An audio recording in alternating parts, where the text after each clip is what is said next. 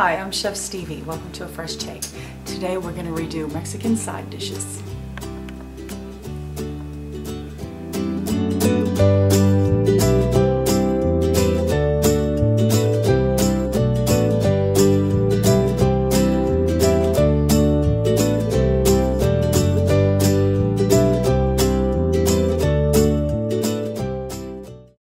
Rice and beans. This is usually what you get when you go out and order Mexican food.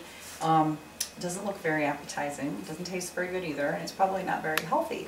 Refried beans and Spanish rice can be made healthy, but today I'm going to show you something else that's even better and gives you a little bit of variety when you're having your Mexican dishes. So we're going to make a Mexican quinoa and bean pilaf.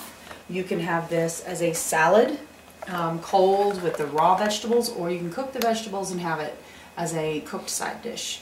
So I have cooked some quinoa, and I use the royal quinoa, which has black, red, and white in it, but you could use just the red, just the white, and you'll just cook it according to the package directions.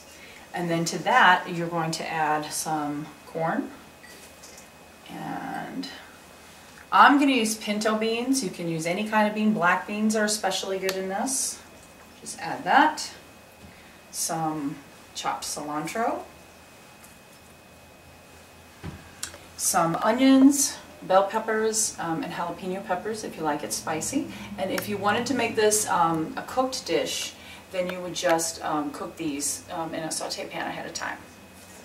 But I'm going to make it as a salad today.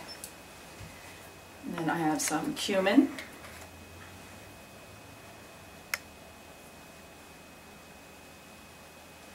and then some salt and pepper.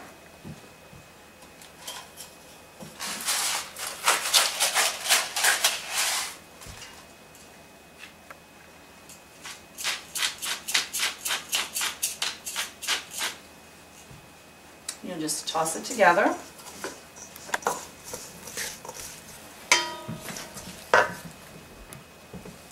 Then I'm going to add just a little bit of olive oil. You could also use avocado oil in this.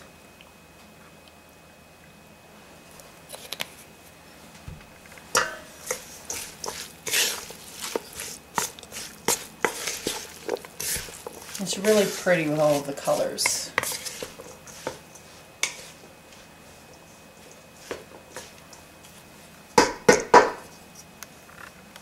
And that's it. How easy is that? So you have your Mexican quinoa and bean salad. So I don't know about you, but I think I would much rather this one than this one.